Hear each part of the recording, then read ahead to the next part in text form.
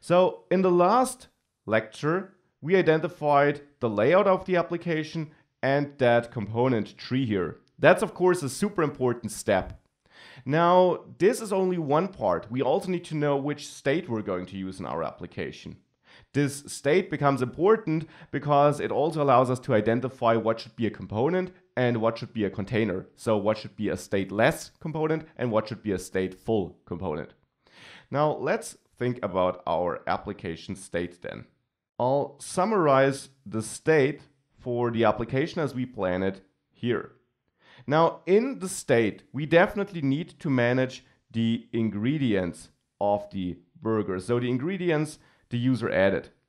Ingredients will probably be some JavaScript object where we have something like meat 1 times, cheese 2 times, and so on. So this could be the ingredients.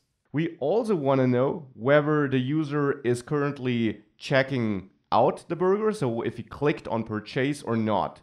So something like purchased, and that could be true or of course false.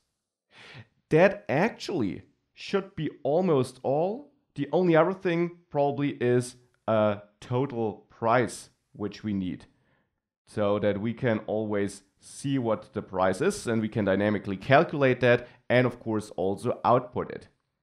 Now that is our state.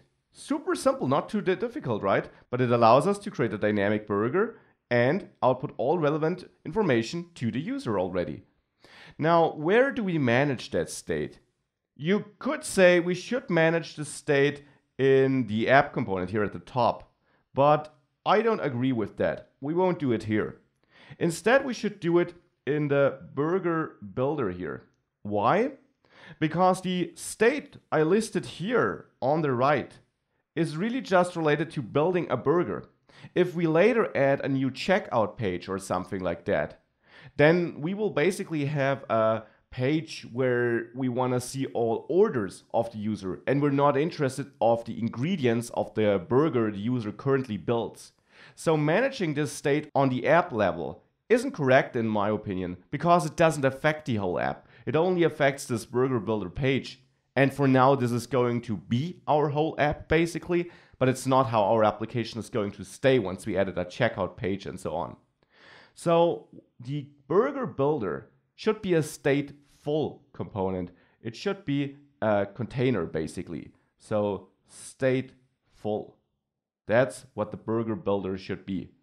All other components can be dump components, stateless components.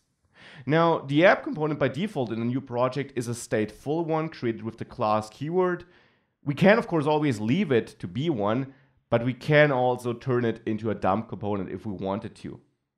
Now, if we're thinking about pure components or should component update, we'll build this or we'll implement this as we build the application and see if we can identify some places where we need to optimize our update cycle.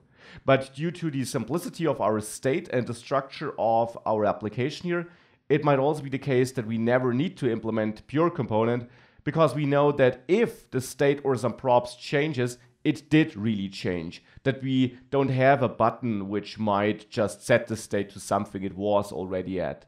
So that might very well be the case. We'll have a look at this and take care about correctly implementing this and possibly turning something into a pure component if needed. So with that, I'd say let's create a project and let's get started with that.